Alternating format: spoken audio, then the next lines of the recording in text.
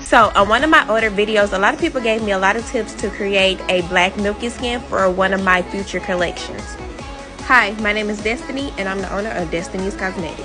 And I'll be honest, black milky skin honestly scares me because if you ever notice, milky skin is very colorful, bright, and this is just very creepy. So maybe this will be for a future Halloween collection.